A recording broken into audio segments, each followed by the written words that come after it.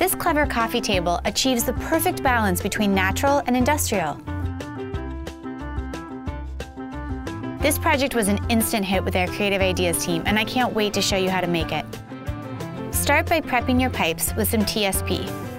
I've already cleaned these up, and I'm going to lay them out according to the detailed directions to create the leg braces for the table.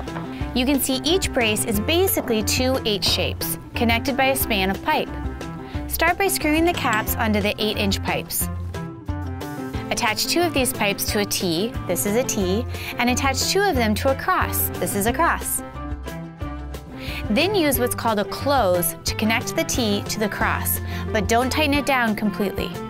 And that's your H. Build both sides, then lay them on a flat surface and connect them using a 12-inch pipe. Tighten down the connections to the center pipe really well. I love that this project uses really minimal tools. You need the braces to balance evenly in the end, so take a quick measurement of the distance between the legs of each H. If you need to, you can make small adjustments by spinning the pipes like this, tightening or loosening until the measurements match. Now you can move on to making the tabletop. Now we're going to make 2 notches in this board for the leg braces, and here's an easy way to do it.